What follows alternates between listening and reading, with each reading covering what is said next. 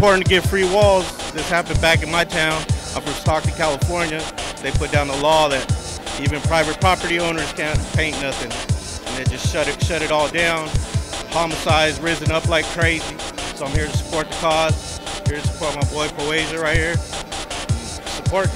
My name is Tanner Blackman. I'm a city planner for the city of LA.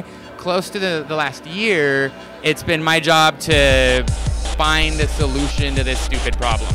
So I've been workshopping kind of new ideas and new language with artists in the broader community, and that's how I got to know Daniel, where I also used to teach at SciArc at the architecture school right here, and so I would see all of the new murals in the arts district, and was introduced to him to help like get the word out, and he was been kind of a gatekeeper to me, to introduce me to a lot of people to help sort of inform the new policy about how to allow murals in LA.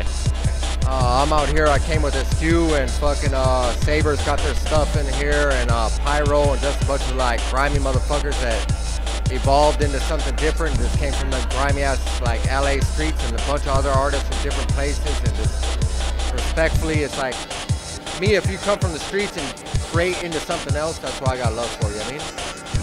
To me, this is why I live in the city, so I can rub shoulders with art and people who make art, and a lot of this art is very high level. I was surprised by the list of people that are doing this, and it's really exciting, so thanks. LA was once known as the mural capital of the world, and unfortunately through some litigation, the big sign companies, the big corporations, we put a moratorium on having more murals going up, but we're now working on a new law, a new ordinance that would allow artists to get a blank screen once again in the public area to put up their art, to do what they do best. So I'm really excited about that.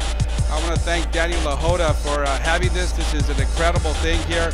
You know what he's doing is artists work independently, and they're out there doing their stuff throughout LA and the arts district in LA, but he's bringing them together, and that's a good thing. You know, artists tend to be should I say this publicly, disorganized at times, because they're artists, right? They do their thing, and so what events like this, galleries like this that are true, that are real, it's bringing the artists together that otherwise it wouldn't be happening. So this is a great thing. It's a beautiful thing. It's in the heart of the arts district, where we talk so much today about downtown LA being transformed and all the revitalization. It was the artists who started it. They were the pioneers back in the 80s that moved here in no man's land.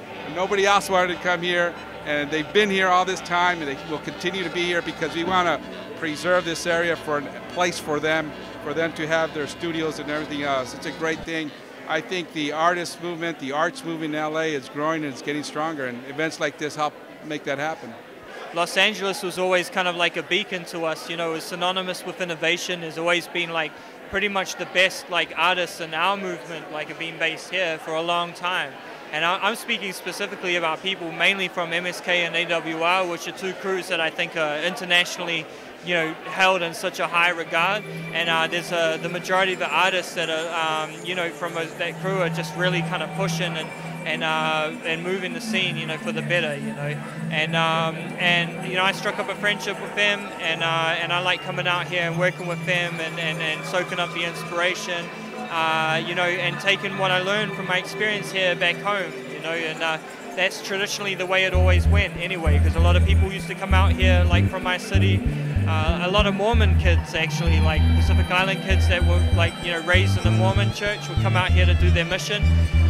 But, you know, I don't know if they came back better Mormons, they just came back with like NWA and like photos of gang graffiti and fucking starter jackets and shit. And that's when we all started our love affair with Los Angeles, I guess. Well, I pretty much come to LA like at least 3 times a year to like come and just kind of be around like the artists that have inspired me and whatnot. I've come here specifically for this show here at LALA Arts, and just to kind of get involved with all of the things that are happening downtown here in LA.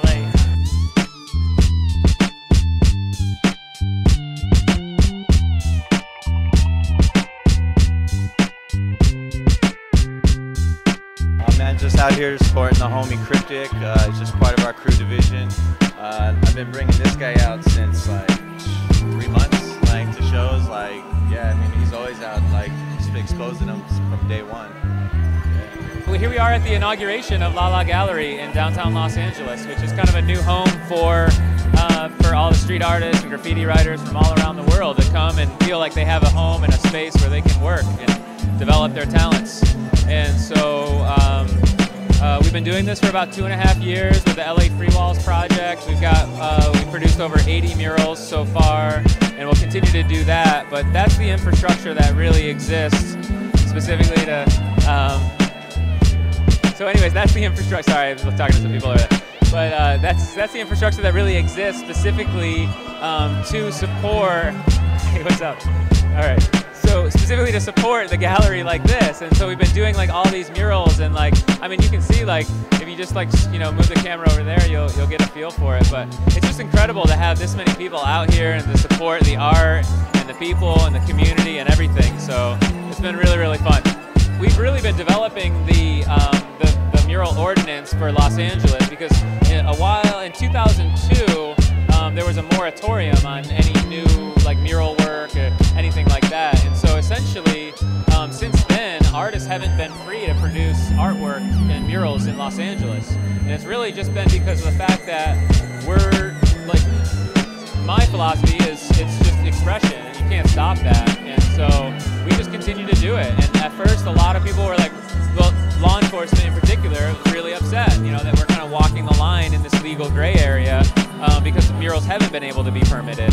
And so it's been really important to develop this new ordinance to create a new set of expectations that kind of exist within, like on our terms, So like no longer like is it any like bullshit about like formalizing art. It's all about being content neutral and being spontaneous and being able to improvise your art on the spot when you do it. And so stuff like that and things like that are really important to continuing to develop the movement in a really sustainable way. I mean, people should be free. That's what it comes down to. That's, whether they want to like, wherever they want to paint, people should be free to, As long as it doesn't get in the way of the other community members and shit like that, then like, yeah, it's totally fine. I think, people should have it should be expected, and it should be appreciated when an artist does a work of art in a public space.